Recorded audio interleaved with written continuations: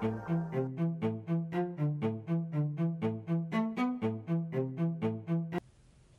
there, drone fans. Rick here again from Drone Valley.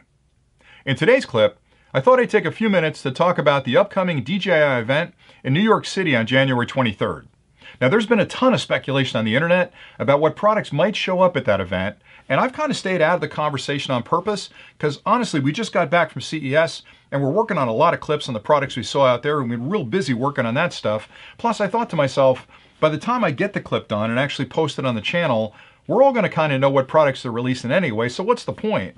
But during the last week, I've gotten so many emails from you guys asking me, Rick, what product do you think is coming? Is it a P5, a new Mavic, a Spark? Maybe there's a new drone we haven't seen before. Then I thought, you know what, let me sit down and put a clip together because I really have thought a lot about it. And I'm going to give you some predictions from an engineering perspective of what I think they could possibly release at this event coming up next Tuesday. So before I get into it though, let me say, I have no inside information. So everybody that's on the internet talking about it is speculating at this point. I'm adding my voice to that speculation. I wish I had an NDA agreement with them, or I was on an embargo list where they would ship me products in advance. And if you're listening, DJI, I'd be a good guy to have on that list because I love your products and I love tearing them apart and comparing them to other products. So maybe the next one you release, put me on the list. But before I get into it too deeply, I have to say again, everybody's speculating. Nobody out there knows about it because honestly, if you're on that list, and you let any of it leak, you're never going to be on that list again. So anybody out there that says they've got the pictures, or they've got this, they've got that, it's all nonsense. So don't believe any of it. And don't believe what I'm telling you either because I'm speculating. But now that we're past all that, let me talk a little bit about what I think you may see on Tuesday. And again, I'm going to put my engineer's hat on and pretend for a second that I work for DJI and I'm part of the launch or release teams for their products that are out there. So I think they've done a really good job of filling gaps in their product line, but I still feel like there's probably places where other products could be released. So let's think about sort of their history up to this point. They released the Phantom line, which was a phenomenally popular line from them. They've had multiple iterations of that, and a lot of people have said, Rick, do you think it's going to be a Phantom 5? I don't. I think the Phantom 5 is a real product. Probably going to see it in the springtime. It'll be in a launch announcement all its own, and I think it's going to be absolutely amazing. And I've got a whole series of clips I'm putting together where I've really thought through the engineering behind it and sort of the evolution of where drones are going. So if you haven't seen some of those clips, keep an eye on that. I've got a couple more I've got almost finished that I'll be posting as well. But set the Phantom 5 aside for now. I don't think that's going to be at the launch. Could it be another Mavic? Pretty good possibility. Could it be another Spark? Probably not. But I think it's going to land somewhere between these two, and there's a lot of reasons for that. So if you think about the Phantom product, $1,500, it's way out of the range of most consumers that are starting quads for the first time. They want to start smaller and less expensive. So the Mavic filled that gap. So the Mavic comes in at around $1,000. This comes in at around $400. Really good drone to start with. You can step up to a better quality drone, a prosumer drone, and this is really an entry-level drone, but there's a gap between those of $600. You've got this at $400, this at $1,000. Could they make this less expensive and more like the Spark, maybe a little smaller, and fit it in that, I'm going to guess here, but $599 range? Probably a good move for them. And I think that's where you'll see one of the products released. I think there are people here that want to get here but don't really need the range of this. Maybe don't need the OcuSync technology, don't need the sophisticated remote. So maybe the product that's going to be launched here will still be part of the Mavic line. It'll fold, it'll be a little smaller, have a simpler remote, probably not have OcuSync. Probably be a Wi-Fi based product, which will still fly about a mile, mile and a half. That's pretty good. This has got about 15 minutes of flight time, about 30 minutes of flight time. Somewhere in that 20, 22 minute flight time would be good. I think that price point at around $600 would put a drone in the public's hands that really is kind of an entry-level prosumer drone, if there's such a thing, at a price that they could probably afford and be very comfortable with. So I wouldn't be surprised by that. But then the question becomes, what happens to the Mavic? Because if I'm putting a less expensive Mavic out, does this guy go away and does the new Mavic 2 come? Now the Mavic 2 for me would be a real big improvement over what the Mavic can do. It would have a longer flight time. It would have obviously the platinum blades on it for the lower noise and the better efficiency. I think they would move to a 1-inch sensor.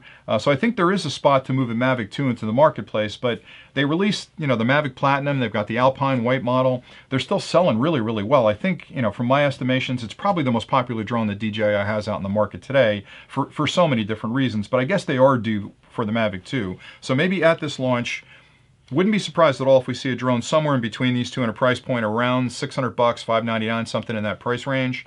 And maybe one more expensive this, maybe $1,100 or $1,200, that could be the Mavic 2. But that's kind of a long shot for that one. I think this drone fits here. I think they're also going to cater, and again, I've mentioned before, they've got a really strong following in the prosumer market. They're going to cater from here on down. So that product would be the high end of the entry-level drones. I also think there's room below this guy for a drone, right? This is still a $400 drone. And if you're starting in drones, $400 is a lot of money to drop on something you may not be flying in a month, right? You might try it, like it a little bit, but not like it enough to fly it as often as you should to justify $400 cost. They did drop the price on this over Christmas, but I still think there's got to be a drone down here someplace that's less expensive, somewhere around the $100 mark. Well, wait a minute. Wasn't there a drone at the CES show that fit that bill, the Tello? Yeah, there was. And didn't it have DJI technology inside of it? Yeah, it did. Well, how come DJI is not talking about it? Now, one thing that was really interesting was early when that Tello drone was first announced, I immediately got to the DJI website and started scrambling and searching and stuff. And I found a page on the DJI website for selling the Tello. So that disappeared before the announcement. Made me wonder, is that something that should have been there, shouldn't have been there? Why was it created? Marketing teams had to put that together. So I would not be surprised at all, and these are my two strong predictions, of a product coming somewhere between these two. Going to be probably called a Mavic, and I know the term's been thrown around, Mavic Air. I don't know where that came from, but it's going to be some Mavic that fits between these two. It'll be a foldable drone, probably have the same micro 2/3 sensor on it. I bet it'll be based on Wi-Fi. I bet it'll have a simpler controller, and I'm betting the retail price will be somewhere around $599. And again, just my gut on that. If I'm marketing, that's where I'm going. I'm also coming out with a less expensive drone, $100, $130, something in that price range that doesn't fold, that has a lot of the functionality of the Spark, but it's way less expensive. Probably doesn't have a controller, probably flies from a phone, but you can Bluetooth up one of the game controllers like you can with the Spark if you want to use sticks. I wouldn't be shocked if that was the Tello. So I could see them announcing two drones at this, the Mavic, sort of the lighter version of the Mavic or less expensive Mavic at $600, and something like the Tello, if not the Tello exactly, at $100. Those are the two that I'm going with. Now the big question for me still remains, what about the Mavic? Again, it's a fantastic drone. It's hands down my most favorite drone to fly. I fly it way more than I do my Inspire or my Phantom because it's just so darn portable. This one should be a little bit smaller, even more portable, but I'm still loving the Mavic. What's above the Mavic? What's coming as the Mavic 2? Like I said, they could improve flight time, make it quieter, make it a little more aerodynamic, a little larger battery, and certainly a bigger sensor. A 1-inch sensor on the front would make this the perfect drone for me because it's got the video capabilities, it's got incredibly cool, reliable flights based on OcuSync technology. Could they add a digital display here like they did with the Evo from the Autel people? Well, you could, and that would be kind of cool. And even though that Autel Evo has the 3-inch display in there that's LCD, that you can actually see first-person view, honestly, it's kind of a gimmicky thing because older guys like me looking at a 3-inch display, it's too darn small to get the actual focus I need where I'm flying, so I'm going to end up using a phone or some kind of tablet anyway, but I think they could add that. So if they're going to release a Mavic 2 at this event, all the things I just mentioned, the 1-inch sensor, longer flight times, bigger battery, quieter blades, and probably an LCD in the remote, would put that at around $1,200, $1,199 price range. So maybe this is going away. This is going to be less expensive. The Mavic 2 is going to be a little more expensive. Kind of an interesting thing. Now, one last thing I want to say. I know a lot of people were speculating that this event was rushed because Evo came out, right? So I talked about Evo in a clip already. The Evo from Autel is a pretty cool looking drone. It isn't hit the market yet. So, you know, Evo is a great product on paper and I got a chance to handle it and play with it and look at it, but it isn't out in the market yet. So until that's released, it's not really a real drone. I mean, a lot of people, let's think about Lily. A lot of people talk about cool drones and put videos together about cool drones that never hit the market. So when that product, the Evo, hits the market, then it'll be a competitor. So people are thinking, oh, they got to rush out the new products because the Evo hit at the market.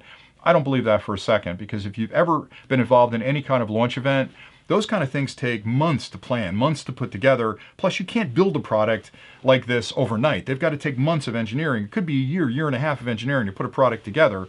But I guarantee you, when the Mavic hit, there was a team already working on Mavic 2. And if the Mavic 2 hits at the show, Mavic 3 is probably already in prototype. So they're always moving generationally ahead with new frames and new types of technology to stay ahead of that curve. But I don't believe for a second that they rushed this event because of that Evo announcement. I think this event was probably planned for 5 or 6 months. A lot of people are asking, why didn't they launch it at CES? Well, think about it a second. CES had a lot of big announcements from DJI. They came out with the Osmo Mobile 2. They came out with 2 Ronin S products, which are fantastic products. Do you really want to throw a new drone into that mix with all the noise of CES going on out there? You want to have your own separate event so you capture as much press as possible. That's exactly what they're doing. So that marketing team at DJI is as brilliant as the engineering team is for building this technology. By picking these dates and generating this kind of excitement, getting geeks like me fired up about an event less than 2 weeks from the biggest Disneyland event out there at CES possible for geeks like me. So I'm all excited again about this event on Tuesday. I cannot wait to be there with the camera. And again, I tell you, we're going to be taking a lot of footage, so stay tuned to the channel. Stick tight here because we're going to be doing a lot of overview clips of whatever products they announce. And I'm going to do my best to get interviews and get my hands on a product, get one early. We're going to order whatever they release so we can tear it apart here on the bench. But that's my speculation. So in summary, something between the Mavic and the Spark fits this price point at around 600 bucks. Something below the Spark that's $130. And a slight possibility you'll see a Mavic 2, probably in $1,100, $1,200 price range, if in fact it comes out. But go with those first two predictions of what they're releasing on Tuesday. Now we'll see how close I am. I'm going to look like Nostradamus, or I'm going to look like an idiot. So we'll have to see what happens on Tuesday. But anyway, it's been fun putting it together. If you have any questions, drop them below. I hope we answered all the questions you guys have sent me the last 2 weeks in this clip. But if not, drop them below and I'll get back to you. I really appreciate you guys watching these. It seems like you're enjoying them. I'm having a ball putting them together, as I say every time. So as long as you're enjoying them, we'll keep doing them. Until next time, happy flying.